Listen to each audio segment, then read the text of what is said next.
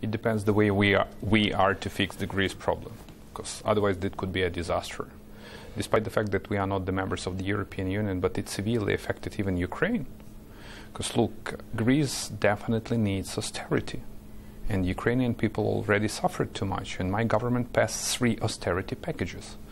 The same your government did a few years ago. So we can actually share an experience with our Greek friends how to pass reforms and how to make your economy more vibrant and more robust. So the better Greek problem will be fixed, the quicker this problem will be fixed, the better for the world. I mean, you wouldn't agree that more austerity will simply shrink the Greek economy worse and, in the long run, worsen their situation? Well, there is no just another option. This is the only option, to pass painful, tough, but necessary reforms in order to make Greece strong economically and in order to make European Union a viable project. But there has, at some point, got to be some debt relief as well, hasn't there? Well, the same goes in Ukraine. We started debt restructuring operation, and we believe that Ukrainian private creditors will be collaborative and cooperative in supporting Ukraine. Well, it depends on the talks between the EU and Greece. We've seen Prime Minister Tsipras go to meet President Putin a number of times. What do you believe is going on there? I believe this is not the right destination to go to.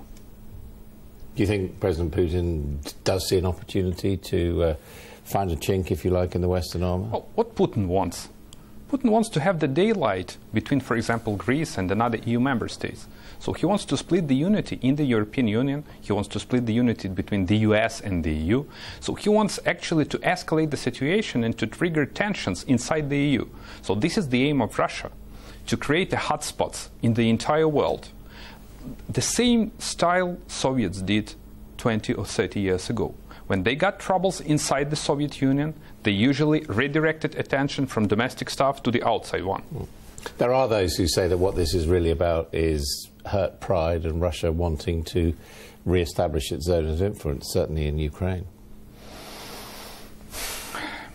Russia wants to destabilize the situation, and you know that we have this notorious Minsk deal, which is actually a roadmap how to de-escalate the situation and how to get rid of Russian forces.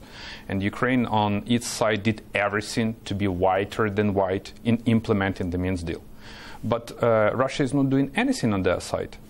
No ceasefire, no Russian forces pull back, so still we believe that more than 40,000 troops, 10 of which belong definitely to Russian regular military forces, are stationed in Ukraine. So Russia is to realize that this world is another than President Putin thinks about. So they have to behave like a responsible P5 member.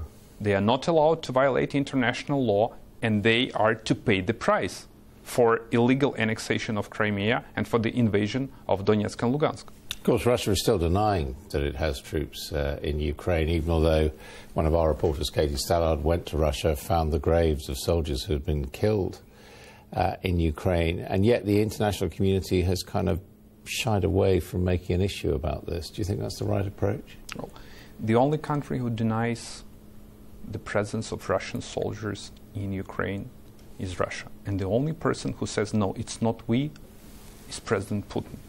But I can strongly recommend to Russian regime just to switch on internet and to get the footage in YouTube of their troops, their tanks, and their artillery.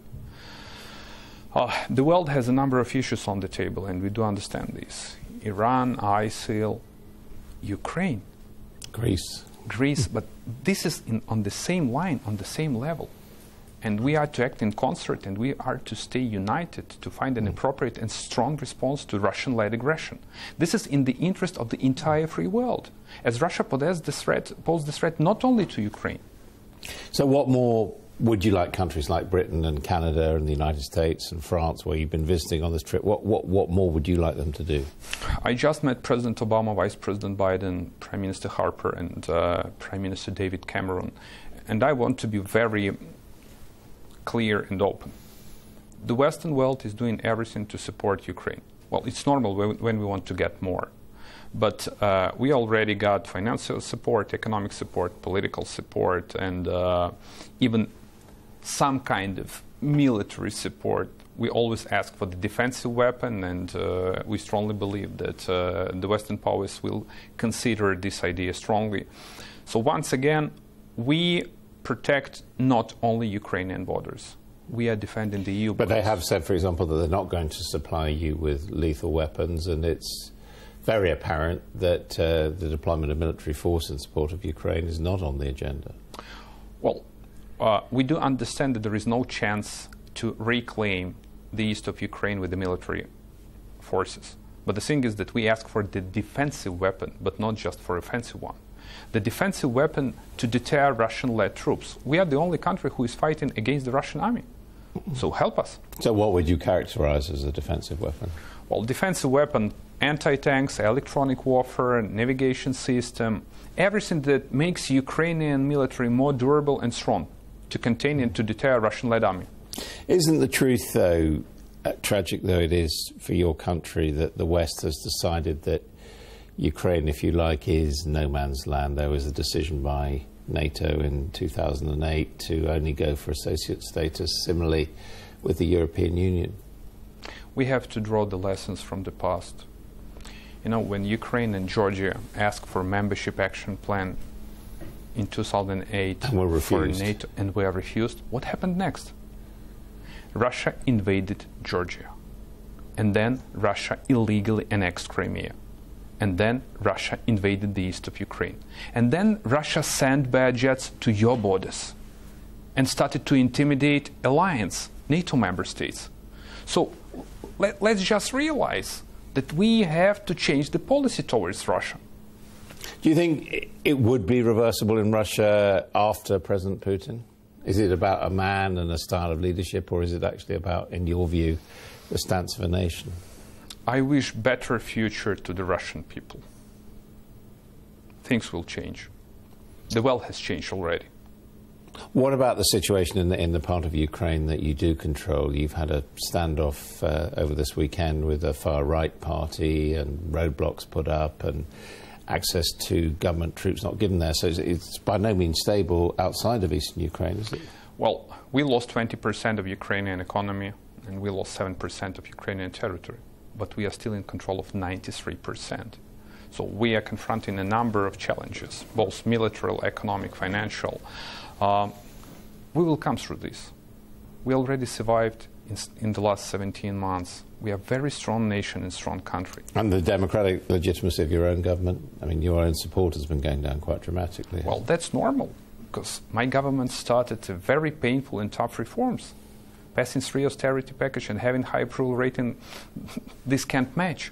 But I do understand that the government is to bear the brunt for these painful reforms. We are working for the future. And finally, optimistic scenario, what would you like to happen over the next 12 months realistically regarding Ukraine and standoff in eastern Ukraine as well? After the revolution, we have not just the territory. We got the country, and not just the people, but the really strong nation. We will make a success case story, but we need the support. Ukrainian people have sacrificed too much. This is to be our joint quest, the quest of the free world, to support Ukraine and to win this battle. Mr. Yatsenyuk, thank you very much indeed.